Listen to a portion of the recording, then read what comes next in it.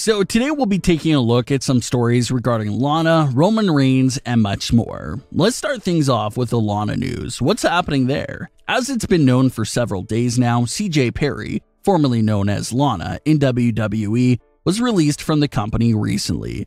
Lana's release, and basically everyone else's release from that entire list, all came as a surprise to everyone. Lana's husband, Miro, is obviously having a lot of success in AEW right now, but Lana remained in WWE and really gave it her all to perfect her craft and improve in every way possible in the ring, which she absolutely did.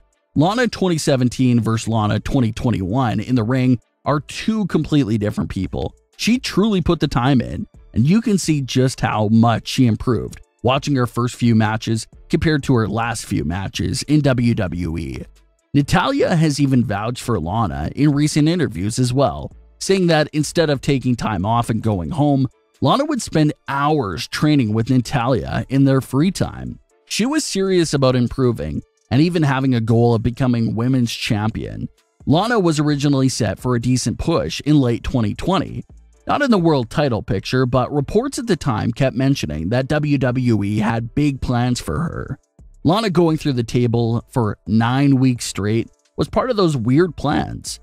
There's still some mixed reports on the whole table story. It was apparently supposed to build an underdog narrative for Lana and get fans to root for her.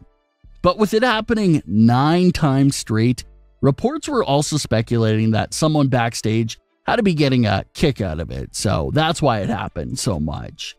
There was a little payoff where Lana had the opportunity to put Nia Jax through a table and get her revenge. Lana was also the sole survivor at Survivor Series, picking up the win for Team Raw, so she had a lot of great moments sprinkled in there.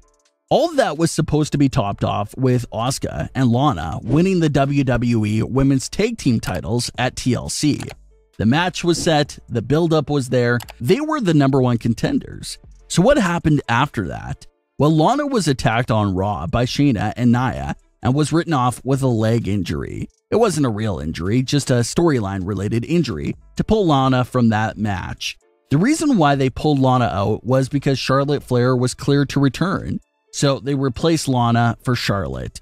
Asuka and Charlotte would end up actually winning the tag team titles at TLC, stealing what was supposed to be Lana's moment. So Charlotte's return really derailed Lana's direction and seemed to have Lana in a state of limbo and being lost in the shuffle. Lana would disappear for a few months but would reemerge by forming a new tag team with Naomi. Everyone thought that maybe Lana and Naomi would climb their way to being tag team champions, but that never happened either. Lana and Naomi had a match together on Raw recently, and several days later, Lana was cut.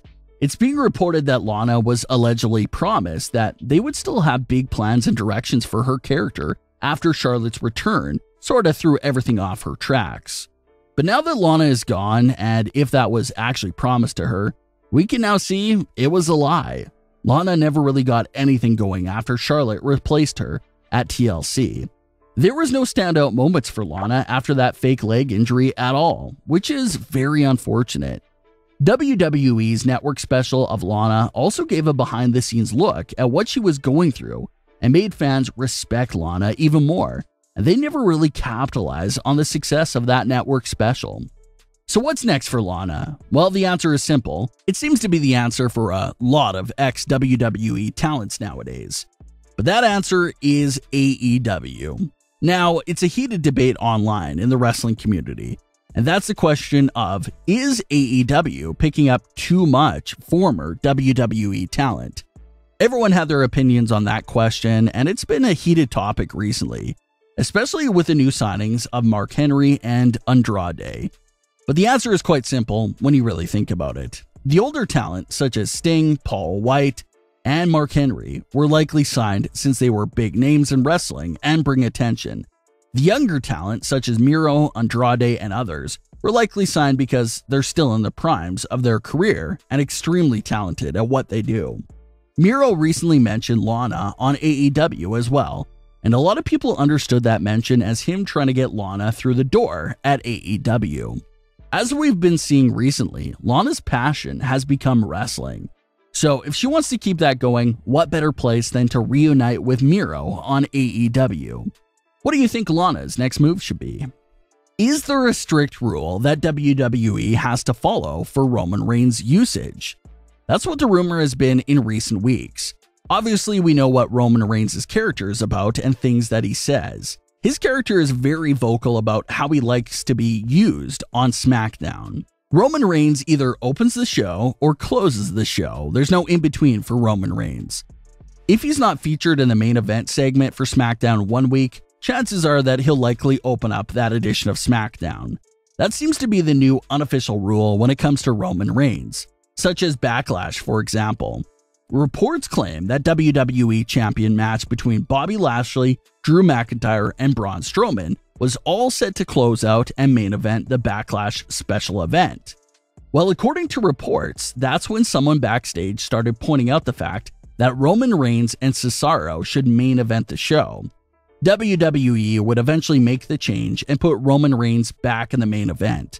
And even before Backlash, Roman Reigns had always had the main event spot over the WWE title.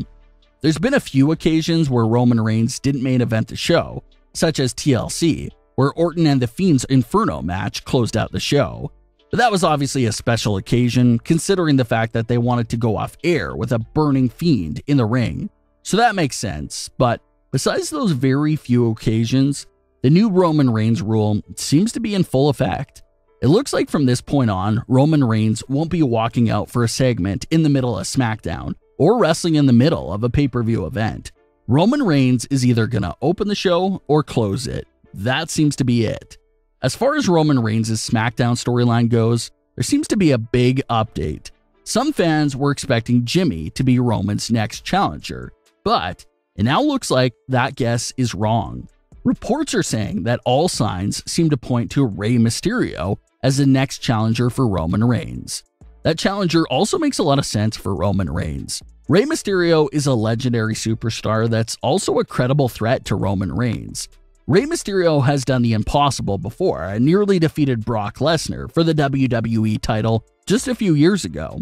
So he's definitely credible enough for Roman Reigns. Not to mention that Rey Mysterio has a reason to go after Roman Reigns now, after Roman attacked him and Dominic during the tag team match. Rey Mysterio probably wants to go after Roman Reigns for that brutal attack Roman gave on him and his son. What better way to get back at Roman Reigns than attempting to dethrone him as Universal Champion at the same time? So there's definitely a lot of story to touch on there. The list of challengers for Roman Reigns is getting a bit thin after he defeated a long list of superstars, but Roman may have at least 3 opponents lined up. Rey Mysterio, maybe something with Jimmy down the line, and there's been some rumors of John Cena at SummerSlam. So the champ could have his hands full here over these next few months. But what are your thoughts on today's stories? Do you think Lana was lied to? And what are your thoughts on this new apparent Roman Reigns rule? Leave your comments, don't forget to subscribe, and leave a like if you enjoyed. Thanks for watching, guys.